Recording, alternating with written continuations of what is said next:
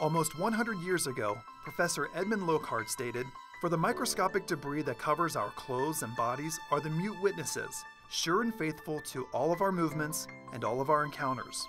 The Trace Evidence Unit is responsible for collecting and analyzing that microscopic debris to help establish the elements of a crime. Analysis can be performed on the smallest of items, a single hair found on a weapon used in an assault, glass discovered on the clothing of a burglary suspect, and even microscopic particles of paint found on the victim of a hit and run. To gather trace evidence from a piece of clothing, an analyst will first visually inspect the item. Then, they scrape it down to isolate any debris containing potential trace evidence and collect it for further, more extensive examination. Materials that are frequently recovered and examined include hairs, fibers, glass, paint, construction material, tape, cords, rope, wood, and plant material. The Trace Evidence Unit analyzes explosives and explosive residue.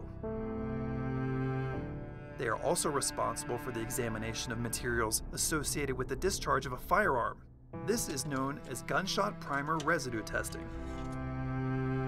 This kind of test is performed on a scanning electron microscope, which can magnify items up to 300,000 times their normal size. That's enough to detect microscopic particles of explosive primer on a suspect's hands or clothing.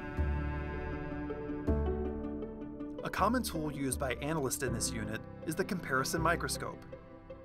A comparison microscope is essentially two compound microscopes tied together with an optical bridge so that fine details of known samples can be compared side by side with samples of potential evidence.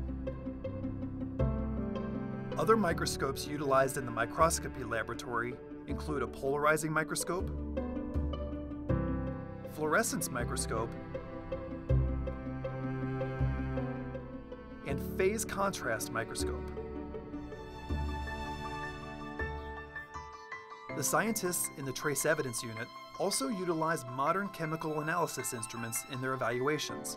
An ion chromatograph, for example, is routinely used to identify chemical ions contained in debris from explosives investigations.